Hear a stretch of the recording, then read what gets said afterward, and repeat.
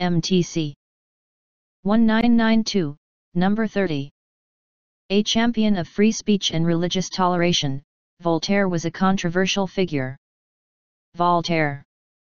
He is, for instance, supposed to have declared, "I hate what you say, but will defend to the death your right to say it," a powerful defense of the idea that even views that you despise deserve to be heard. In 18th century Europe, however, the Catholic Church strictly controlled what could be published. 18.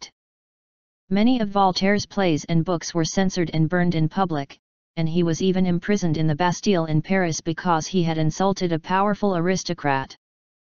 Voltaire, Bastille.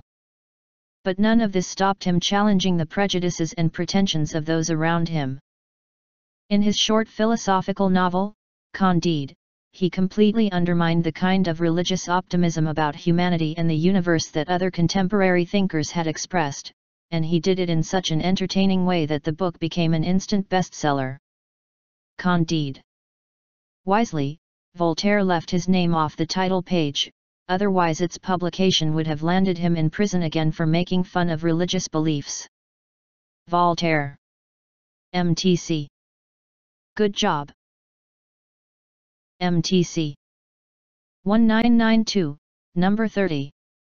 A champion of free speech and religious toleration, Voltaire was a controversial figure. Voltaire. He is, for instance, supposed to have declared, "I hate what you say, but will defend to the death your right to say it," a powerful defense of the idea that even views that you despise deserve to be heard. In 18th century Europe, however, the Catholic Church strictly controlled what could be published. 18.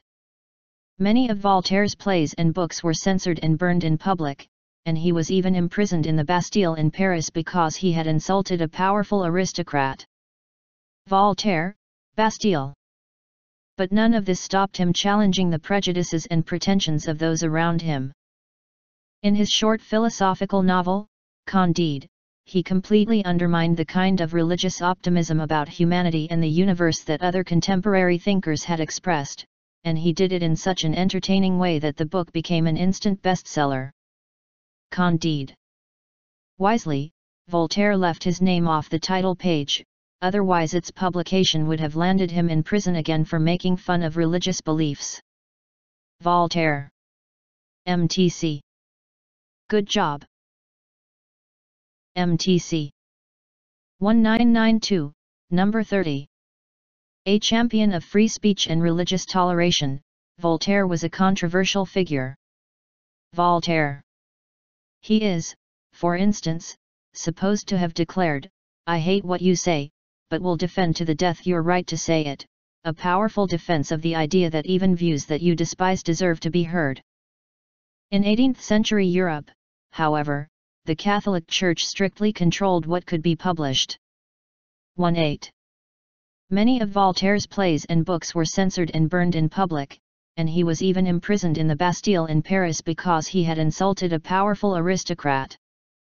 Voltaire, Bastille. But none of this stopped him challenging the prejudices and pretensions of those around him. In his short philosophical novel, Candide, he completely undermined the kind of religious optimism about humanity and the universe that other contemporary thinkers had expressed, and he did it in such an entertaining way that the book became an instant bestseller. Candide. Wisely, Voltaire left his name off the title page, otherwise its publication would have landed him in prison again for making fun of religious beliefs. Voltaire. MTC. Good job.